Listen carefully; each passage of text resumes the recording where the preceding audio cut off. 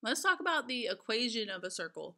The standard form for circles is x minus h squared plus y minus k squared is equal to r squared, where your center point is at the point hk and your radius is equal to r. So let's look at some examples of what they might ask about the equation of a circle. So for these examples, they are already in standard form and you just need to pick out things like the center point and the radius. So for number one, if I have to pick out the center point, since standard form says x minus h and y minus k, I would say that my center point is at the point -3, 2. And my radius would be the square root of this number, so the radius is just 4. For number two, I need to do the same thing. So change the sign when you pick out your center point. So the center point is 5, -7. And your radius, again, is the square root of this number. It doesn't always have to be even, as you see in the next example. Now, what if we just have x squared by itself? So you think about what number would have been there. The only number that could be represented right there would be a 0. So for this center point, we have 0 because nothing else is with the x. We put 0. 0, 1.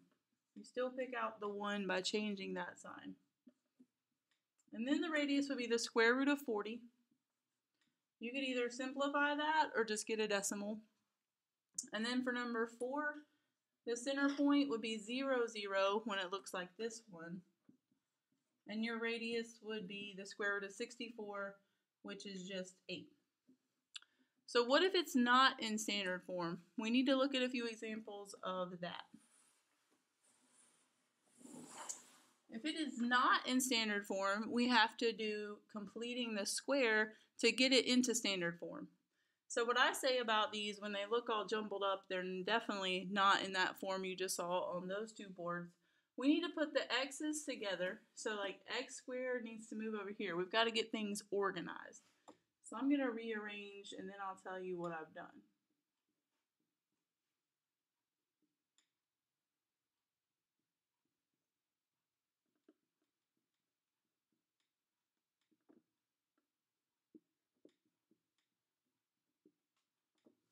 Okay, so my organization is that I need to move everything to one side for the x's and the y's. So I put the x squared over there, I put it with the 4x, and I left room to complete the square for my x values. So I can go ahead and put that in parentheses. Then I did the same thing for the y's. So I put y squared together with -2y, and I left room to complete the square for the y values. And then I moved my constant to the other side, so I moved 20 over here, and I made room to add the two numbers I'm going to add right here when I complete the square. Let me show you the next step. Half of 4, to fill in our blank, remember we take half of the middle term and we square it. So half of that middle term's coefficient was 4. Half of 4 is 2. 2 squared is 4. So put it on both sides. The same thing here. Half of -2 is -1. -1 squared is +1. So we put it on both sides. And then we're almost to standard form because now we can rewrite these the way we looked at when we learned how to complete the square. This trinomial is a perfect square trinomial, so its factors match, and its factors are x plus 2 because it's always half of that number. And it's always that sign, just x plus 2 squared is equivalent to x squared plus 4x plus 4, so we could rewrite it. Over here we have y minus 1, and then 20 plus 4 plus 1 is 25, and now that looks like standard form. So it looked like I was going to do a lot of work, but really after that first step of organizing everything, you complete the square to rewrite it in standard form. So now I can pick out my center point is -2, 1. And my radius is 5. So let's look at one more of those. I'm going to get organized first. So I'm going to put x squared with the other x term, which was -8x. Leave room to complete the square. I'm going to group the y's together. So y squared minus 6y plus blank. And I'm going to move my constant term over here. So to move it, I had to subtract it. And then I have to leave room to add what I'm going to add right here to that side. So then I put in half of -8 is -4. -4 squared is 16. So put that on both sides. Half of -6 is -3. And -3 squared would be 9. So I'll put that on both sides.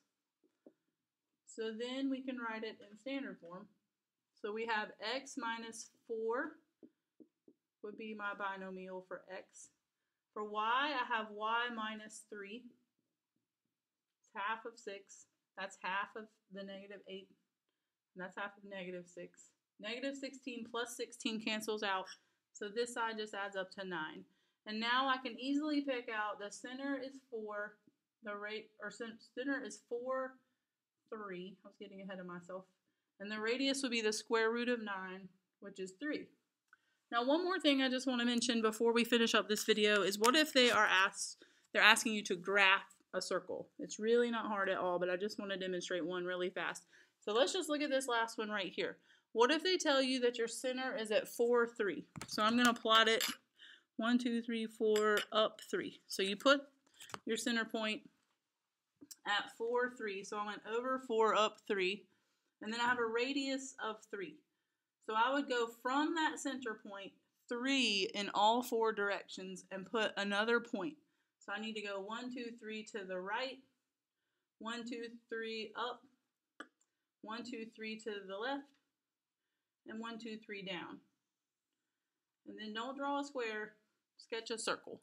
But that's all you would have to do to draw a circle. And if they give you a circle, you could pick out the radius and the center point by examining what's happening.